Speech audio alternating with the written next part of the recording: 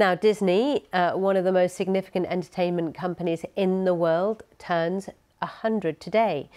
From Disney on Ice events to limited edition Disney 100 merchandise, it's really going all out for its centenary, as you can imagine, because it's potentially big business. But how did this creative powerhouse recently become one of the most polarizing companies in the US? I spoke to Paul Werner, principal analyst at Insider Intelligence, who told me all about Walt Disney's genius. His creative genius is the reason we're talking about a 100th anniversary. It was the spark that set everything in motion, and really that defined the company for most of its history. It's become something different and bigger in some ways, but it really all started with a mouse. It absolutely did, which is quite incredible, really. And it's an enormous cultural kingdom that spans the world. Its tentacles are vast. Just talk us through its dominance, really. Well, it has enormous cultural influence. I mean, we talk about Disney as a competitor to other studios, other animation companies, other entertainment companies, theme parks, but really Disney started all of that. And every company that's in those businesses, in some ways they owe a debt to Disney as the innovator and the pioneer.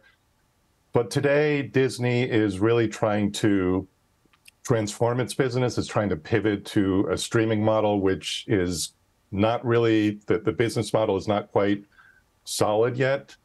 I think it's very strong in its theme park business. It's had some rocky times recently in the theatrical business, and it's trying to get out of the TV business, the traditional TV business. So it's at a crossroads on many fronts, and that's not even talking about like all the stuff that surrounds those businesses, which we can get into.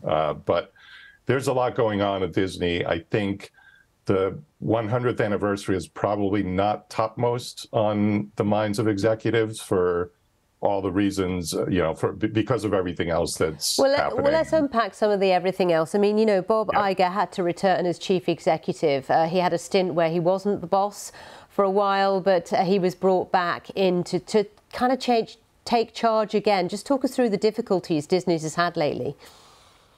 Yeah, I mean, they're facing a not so solid economy, global conflicts. It was already enough with the Ukraine war, and now there's another war.